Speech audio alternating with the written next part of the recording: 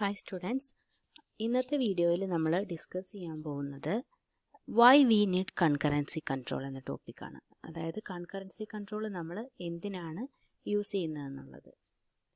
So, there are three problems of concurrency. നമ്മൾ previous ലെക്ചറിൽ പറഞ്ഞിട്ടുണ്ടായിരുന്നു concurrencyയിൽ മെയിനായിട്ടും 3 ഇഷ്യൂസ് ഉണ്ടെന്ന്.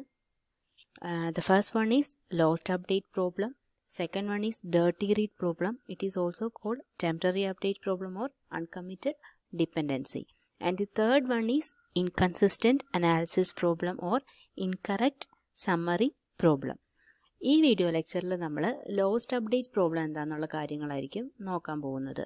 അതെങ്ങനെയാണ് ട്രാൻസാക്ഷനിൽ വരുന്നത്, കൺകറൻസി കൺട്രോൾ എന്തുകൊണ്ടാണ് കൊണ്ടുവരേണ്ടത് എന്നുള്ള ഡീറ്റെയിൽസ് ആണ് ഈ വീഡിയോ ലെക്ചറിൽ നമ്മൾ ഡിസ്കസ് ചെയ്യുന്നത്.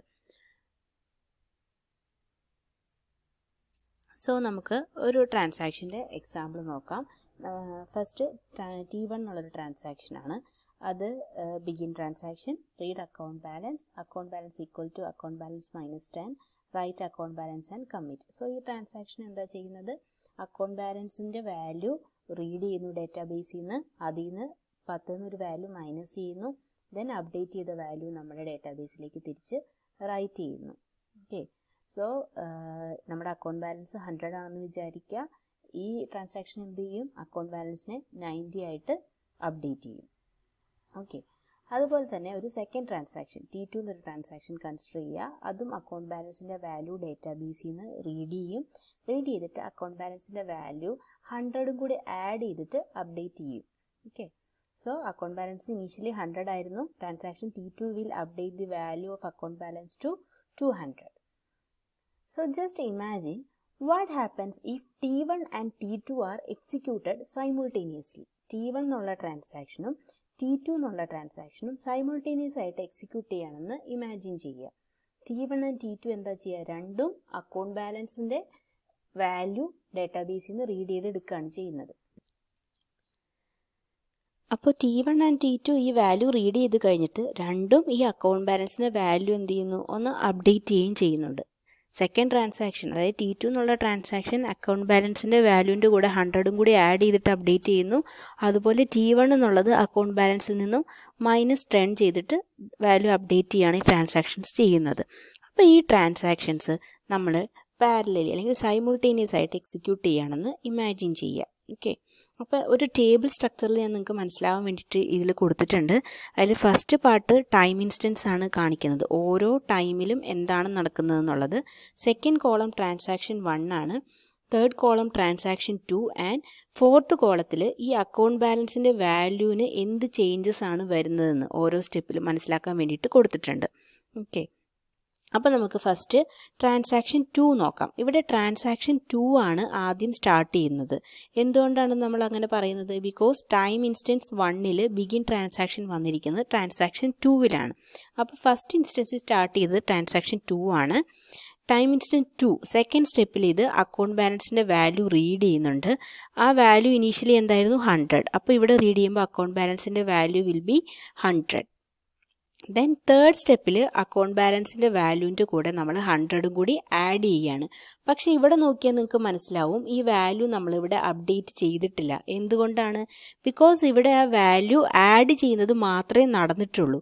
200 ആയി എങ്കിലും ഇവിടെ റൈറ്റ് ഓപ്പറേഷൻ വരാത്തത് കൊണ്ട് മെമ്മറിയിൽ അത് റൈറ്റ് ആയിട്ടില്ല. It is still 100 in the database. Then write operation വന്നു ഫോർത്ത് ടൈം ഇൻസ്റ്റൻസിൽ, അപ്പോൾ നമ്മൾ മെമ്മറിയിലെ വാല്യൂ 200 ആയി.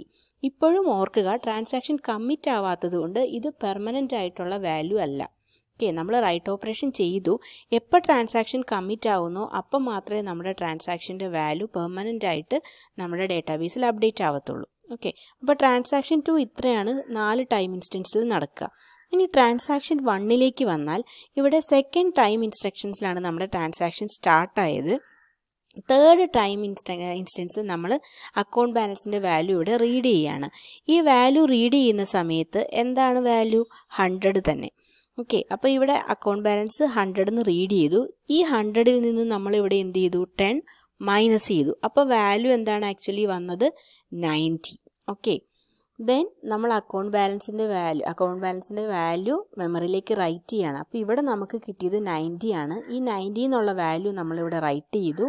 ദെൻ നമ്മൾ കമ്മിറ്റ് ഓപ്പറേഷൻ കൊടുത്തു.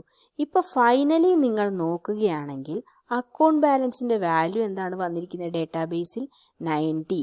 പക്ഷേ നമ്മുടെ ട്രാൻസാക്ഷൻ 2 അപ്ഡേറ്റ് ചെയ്തപ്പോൾ അത് 200 ആയിരുന്നു. ഇവിടെ റോങ് റിസൾട്ടാണ് നമുക്ക് വന്നിട്ടുള്ളത്.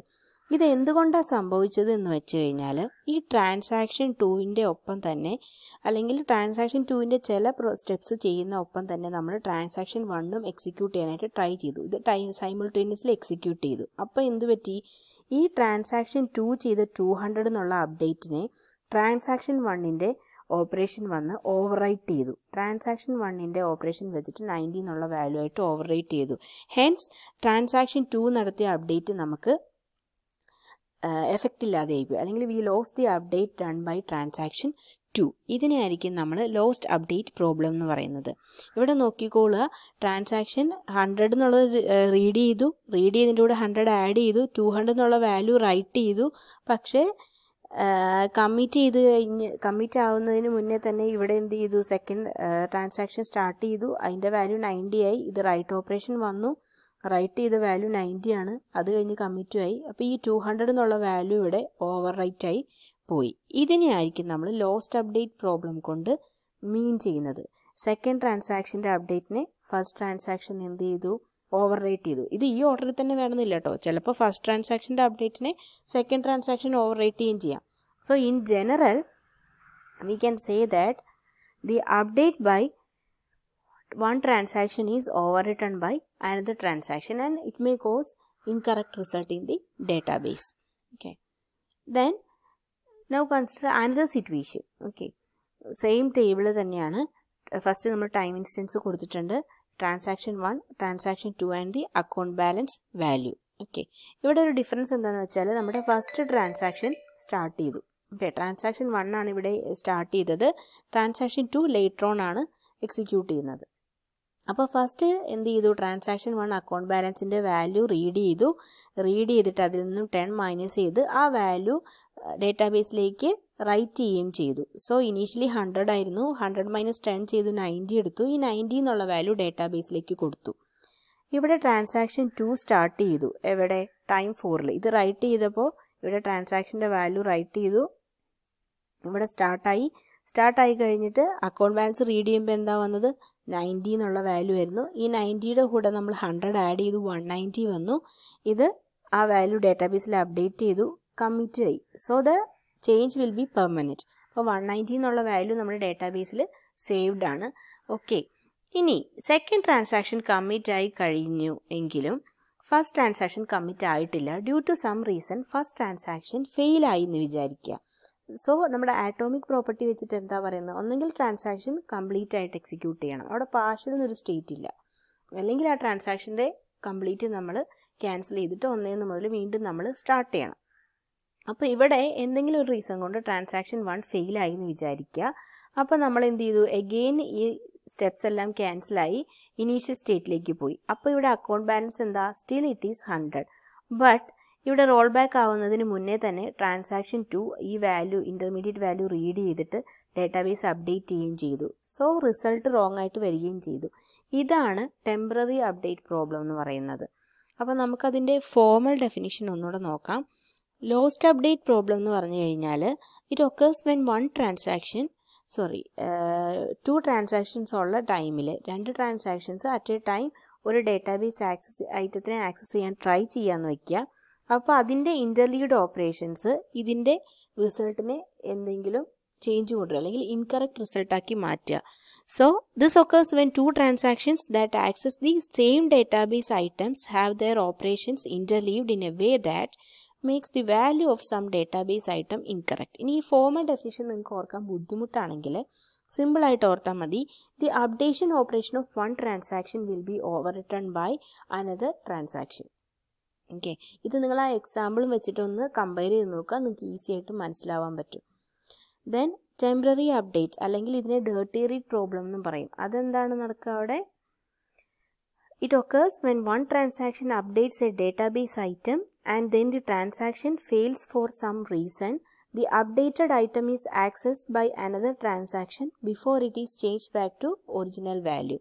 ഒരു ട്രാൻസാക്ഷൻ ഒരു ഡേറ്റാബേസ് ഐറ്റത്തിനെ ആക്സസ് ചെയ്ത് അതിൻ്റെ വാല്യൂ അപ്ഡേറ്റ് ചെയ്ത് കഴിഞ്ഞ ഉടനെ ആ ട്രാൻസാക്ഷൻ എന്തെങ്കിലും ഒരു റീസൺ കൊണ്ട് ഫെയിലായി എന്ന് വിചാരിക്കുക. ആ സമയം കൊണ്ട് ഈ അപ്ഡേറ്റഡ് ഐറ്റം വേറൊരു ട്രാൻസാക്ഷൻ ആക്സസും ചെയ്തു, അതിൻ്റെ പ്രോസസ്സിങ് കംപ്ലീറ്റ് ചെയ്യുകയും ചെയ്തു എന്ന് വയ്ക്കുക.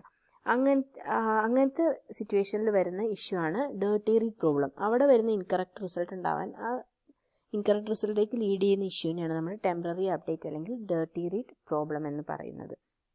അപ്പോൾ നിങ്ങൾ ചെയ്യേണ്ടത് എന്താണെന്ന് വെച്ചാൽ ഈ 2 എക്സാമ്പിൾസും എടുത്ത് വയ്ക്കുക. ഓരോ ടൈം ഇൻസ്റ്റൻസിലും എന്താ നടക്കുന്നതെന്ന് ക്ലിയർ ആക്കി നോക്കുക. ഓരോ വാല്യൂ എന്താ സംഭവിക്കുന്നതെന്ന് എഴുതി നോക്കുക. അപ്പോൾ നിങ്ങൾക്ക് കറക്റ്റായിട്ട് ഐഡിയ കിട്ടും എവിടെയാണ് ലോസ്റ്റ് അപ്ഡേറ്റ് വന്നത്, എവിടെയാണ് ഡേർട്ടി റീഡ് വന്നതെന്നുള്ളത്. ഇത് ഇമ്പോർട്ടൻ്റ് ആയിട്ടുള്ള 2 കാര്യങ്ങളാണ്. ഇനി തേർഡ് ഇഷ്യൂ, നമ്മുടെ ഇൻകൺസിസ്റ്റൻറ്റ് സമ്മറി, ആ ഇഷ്യൂ എന്നുള്ളത് നിങ്ങൾക്ക് മനസ്സിലാവാൻ കുറച്ച് കൺഫ്യൂസിങ് ആയിരിക്കും. അതുകൊണ്ട് അത് നെക്സ്റ്റ് വീഡിയോയിൽ ഡീറ്റെയിൽ ആയിട്ട് ഒരു എക്സാമ്പിളോട് കൂടി പറഞ്ഞുതരാം. Thank you.